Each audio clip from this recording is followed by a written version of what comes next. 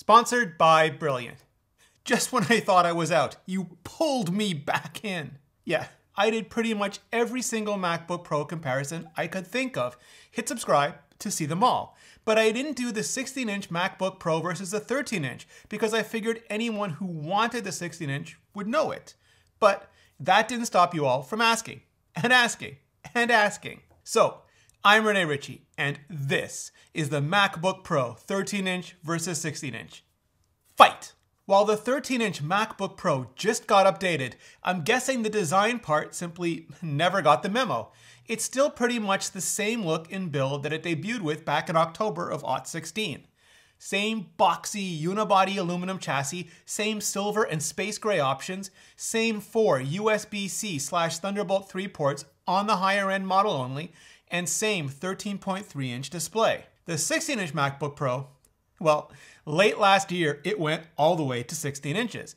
Not much changed, granted. It's also still got the same boxy unibody aluminum chassis, silver and space gray options, and 4 USB-C/Thunderbolt 3 ports as it debuted with back in 2016. But the display has been stretched out from 15.4 to 16 inches, not just to reduce the bezels, but to increase the usable workspace. And in an age where competing laptops are going full-on edge-to-edge, it's currently the only MacBook Apple has that's coming even close to keeping up. The difference between the 13.3-inch and 16-inch displays doesn't just come down to size alone. Not quite. Sure, one is 2560 by 1600 and the other is 3072 by 1920, but they're both LCD, both 500 nits of brightness, both wide P3 color gamut, and both have True Tone ambient color matching. The subtle difference is that the 16-inch can change refresh rates between 16 Hz and 48 Hz. So if you produce video like I do for this channel in glorious 24 frames per second, say it with me, the way nature and Hollywood intended, you can set the 16-inch display to properly show it to you that way while you're editing. Which is, yeah, nice to have more than critical to have, but it really is super, super nice to have.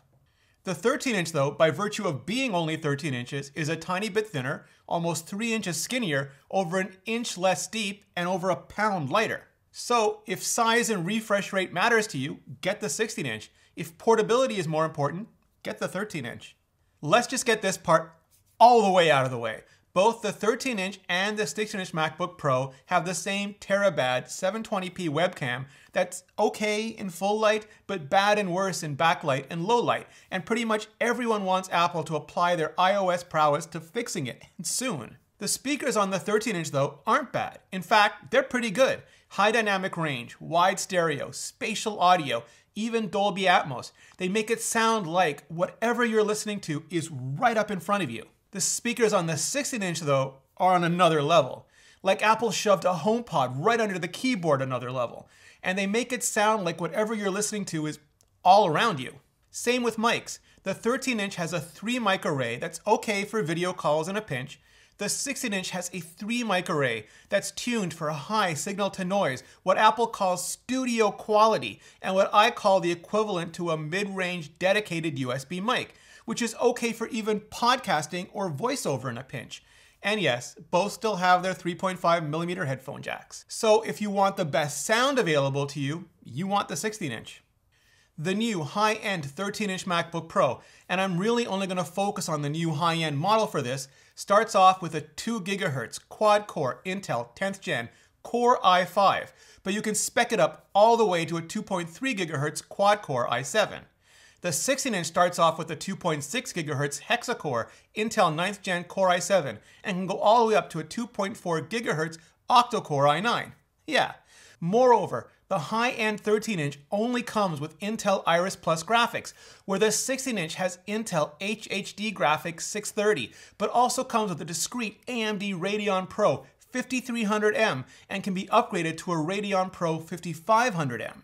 Both do have the same T2 ARM-based coprocessor for Touch ID, voice-activated Siri, camera and mic security, real-time encryption, accelerators, controllers, and all the other custom Apple Silicon advantages. But neither have Wi-Fi 6, because Apple, while jumping right on into it in iOS, seems to be staying the hell away from it on the Mac. And both promise the same 10 hours of battery life for light workloads, which means roughly the same for heavy workloads as well. So if performance matters more to you than portability, the 16-inch MacBook Pro is just going to give you more performance. The latest 13-inch MacBook Pro update means the high-end models now start at 16 gigabytes of RAM and can finally, if finally is fair here, go all the way up to 32 gigabytes of RAM.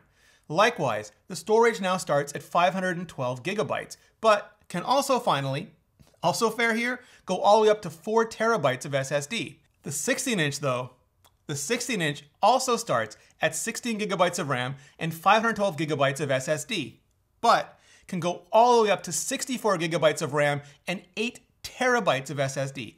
8 terabytes. So if you want to run just all the virtual machines and simulators or super pro apps, or you want to keep a ton of pro projects and pro content on your internal drives, then you're going to want the 16-inch MacBook Pro. One of the most important updates to the 13-inch MacBook Pro is the new Magic Keyboard, the same one the 16-inch MacBook Pro got late last year. That means they both now have the new scissor switches, which maintain some of the stability people liked about the butterfly switches, but restore more travel and, so far, more reliability, which is what people hated about those butterfly keyboards to begin with. And that means they also both have distinct escape keys now, touch bars, combined Touch ID and power buttons, and inverted T arrow keys. So while this category is a draw, it's an excellent category to draw. The new high-end 13-inch MacBook Pro starts at $1799 US. That's for the 4-port 10th gen model, which can go all the way up to $3599 US with all the bells and whistles. The 16-inch MacBook Pro starts at $2399 US, but because graphics, RAM, and SSD can go much, much higher, you can bell and whistle it all the way up to $6099 US. Now, some people have complained that the price difference between the 13-inch and the 16-inch isn't really that different. But, okay, there is absolutely an overlap, especially if you tilt your head and squint and look at just that overlap. But you're not really paying per inch here. For some pros, they already have a Mac Pro or iMac Pro at home or at work and just really want something as light and capable as possible to travel with. For other pros, they work almost exclusively while mobile, so they want the biggest screens and highest performance possible when mobile. And yeah, at the Ultra Pro level, they typically charge hardware purchases to clients and pay them off with a few or even one big job. So things like portability versus performance are far more important to them than price. They're willing to pay for either one, whatever they need. If you're far more value conscious though, and price is important to you, the 13-inch MacBook Pro starts lower. Much lower at the lower end. Now, I'll sum things up in a hot second, but I'm once again going to tap into a neural network to make sure I'm comparing things all up right and proper. And sure, this brilliant course is meant to help me find my keys, but MacBook Pros just have to be the same, right? Here's how it works. As I look through the features, the tiles changed colors, revealing how close or far my last guess was from the perfect MacBook Pro for me. And then, even if I have no clear indication how to structure my guesses, I can still get better round after round, figuring out my strategy based on the feedback and finding the best MacBook possible in surprisingly few guesses. Whether you're a student looking to get ahead while school's out, a professional who wants to brush up on the latest and most important topics, or someone who just wants to learn how the future is really going to work, Brilliance is taking complex concepts and breaking them up into bite-sized, understandable chunks. You start by having fun with their interactive puzzles, but over time, what you can accomplish is just really amazing. To learn more, go to brilliant.org/Rene and sign up for free. Be one of the first 200 people, and you can also level up with 20% off the annual premium subscription. Thanks, Brilliant, and thanks to all of you for your support. So, if you need to do pro-level work on a Mac while mobile, and you don't want to carry a pound or an inch more than you have to, everything else be damned, then you want to carry the 13-inch MacBook Pro. But if you need to do most of your pro-level work on a Mac while mobile, and you need the absolute best Mac possible regardless of size or weight, or you just want the better audio and graphics, then you want the 16-inch MacBook Pro. At least, that's what I think. Now I want to hear from you. Hit like, hit subscribe if you haven't already, and ring the bell so we can hang out and chat in the comments for the first hour right after the videos go live. Then hit up those comments and let me know, 13-inch or 16-inch, which is the right MacBook Pro for you. Thanks for watching, and for more great videos on the Mac, check out this playlist right here. Maybe here.